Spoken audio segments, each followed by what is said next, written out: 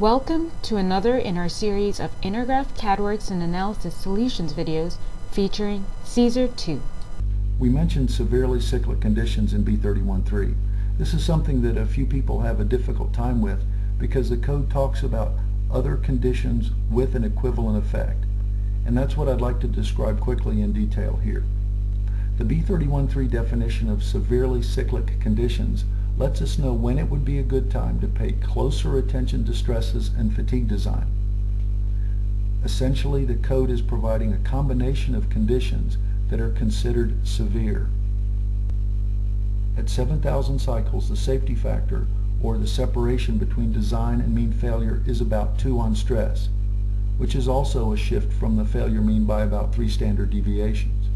At this point, the code tells us that when the calculated stress is greater than 80% of the allowable, it's close enough to the 2-time safety factor that extra precautions regarding fabrication, material, welding, etc. should be made.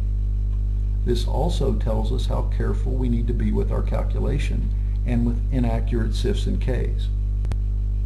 Recent data in the lower cycle ranges tells us when we are within 80% of a 2-time safety factor based on mean failure stress in the lower cycle ranges.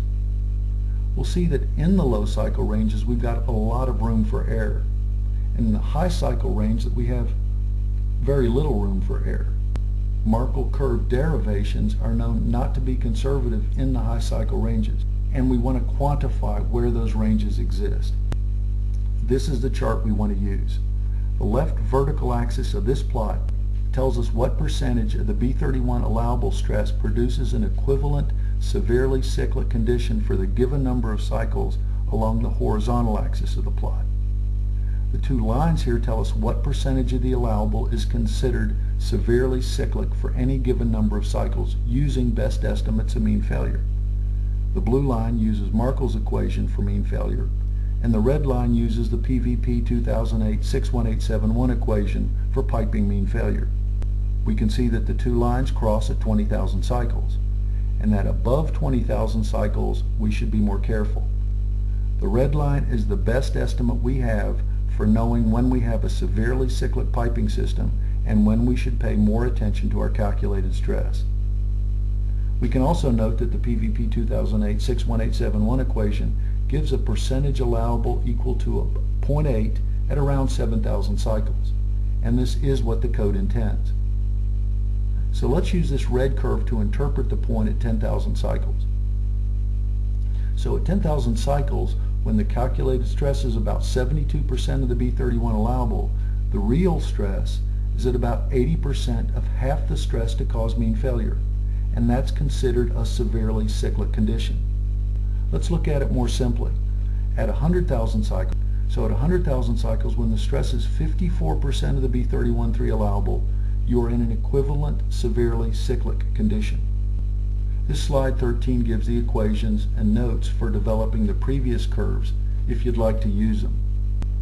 These are the same curves with the artificial low-end limits on the F cyclic reduction factor removed. These curves show that at low cycles we have a lot more safety separating us from the real mean failure line. This emphasizes that we have a lot more safety at low cycles than at high cycles when using the B31 code allowables. This can lead us to a degree of overconfidence when we're designing in cycle ranges greater than around 3,000 when the limit on F is 1.2 and greater than around 7,000 cycles when the limit on F is 1. We can also see here that we have less safety at very high cycles, where less safety can be seen as the difference between the red and the blue lines in the above charts. And we can see that the separation continues to increase above 100,000 cycles, and that we generally want to be very careful if we're dealing with B31.3 type stresses in these cycle ranges. So let's see how this works in a piping system between 2 skids in a gas processing facility, for example. So let's look at this system. This system was originally run and showed no overstresses. This is a gas line that's at 145 degrees Fahrenheit and 800 psig. It runs between 2 skids in a gas plant. The boundary condition that the skids were fixed and given to us, which is common. The small 2-inch extra strong branches at nodes 120 and 20 were not included in the original model because they're so small. The thought was that the 2-inch branches aren't going to affect a 30-inch line that's hardly moving. And this is a relatively common assumption. The original runs showed that the system was not overstressed. When we look at the SIF reports, there are no SIFs for the points of interest, 20 and 120. The user ignored the small branch connections, thinking that they would be reasonably field routed or that the draftsman had laid out the small line with adequate flexibility since the temperature was only 145 F and the line was so short. The client, though, didn't like this explanation since it was a hydrocarbon line, and he requested that the small 2-inch branches should be included in the analysis.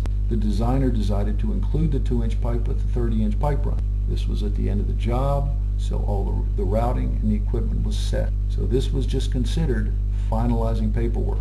How could a 2-inch branch pipe affect a 30-inch line that's not moving? But we remember from the last webinar that WRC 329 on page 22 said that for this D over D ratio, the very small D over D ratio, the code requirements are obviously silly. So let's go see quickly what this means. And so we want to run the PRGIK spreadsheet on our 30 by 2-inch branch connection. The PRGIK spreadsheet is found on the bottom of the FEATools menu. The spreadsheet is quite large, so on a smaller screen you may have to make it smaller. So we'll enter the 30 by 0.5 inch run pipe we're analyzing, the branch which is going to give us a potentially obviously silly result is 2.375 by 0.218. That's the extra strong branch pipe. So we enter the data we're interested in and click on the Calculate Update I and K spreadsheet button. Calculations are made for STLLC 0702, B313. These are the two main spreadsheet entities that we compare. Here's the nuclear code, here's the Norsky Veritas, here's WACE and EPRI 110996 and 110755, and here's the WIDERA data. So as we expect, when we compare the unreinforced fabricated T for loads through the branch, our values when we use the existing B313 code are going to be about 2 times too high. But for the run, values are going to be about 8 times too high for out of plane and about 6 times too high for in plane. When we compare that result to the nuclear code, we see that the nuclear code agrees. So what we're finding is that indeed, as WRC 329 stated on page 22, this is an obviously silly result. And so when we ask the pipe stress analysis to include those 2-inch branches, we're going to get extremely over-conservative I factors for loads through the run pipe. Thank you for sharing your time with us. For CSER 2 news, success stories, and free webinars, please Google CSER Insider Blog.